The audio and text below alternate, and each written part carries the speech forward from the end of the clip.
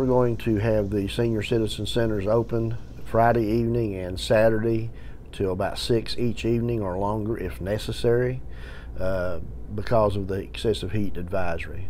And we try to act accordingly with the forecast, and you know, we do this in the wintertime if it's extreme cold. We open warming centers. Well, in the summertime it'll be cooling centers for excessive heat advisories and for heat warnings.